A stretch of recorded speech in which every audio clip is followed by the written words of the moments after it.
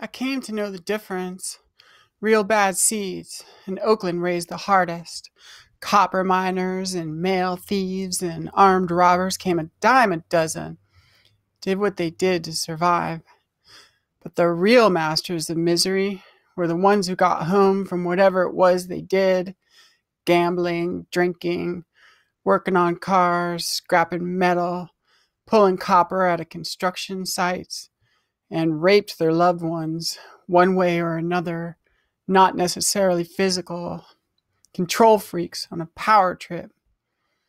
The sweetest thing I ever met was a hellcat of a girl, about my age and full of red blood, maybe hotter than mine. A rare jewel. Her name was Bless.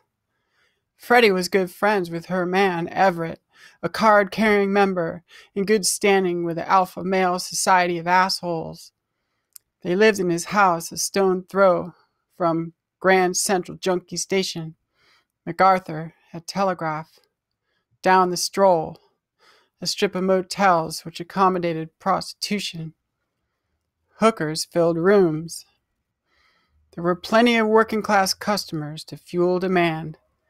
West Oakland warehouses and industry lined the streets to house the container ship contents which came through the thriving port of Oakland from all over the world. I saw Bless a number of times before we first spoke to one another, victim to the poverty of introductions in our world. I got used to it. Introductions could threaten an otherwise concealed identity. Outlaws were hiding in plain view. I sat down across from her in Rhett's living room. She glared at me. Turns out glaring was routine.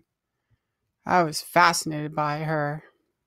Next time Freddie took me there, I sat down beside her on the couch. She saw I was slender, tall, and soft in the aura, and decided to let me be.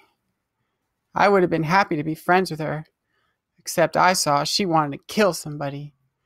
I just hoped it wasn't me.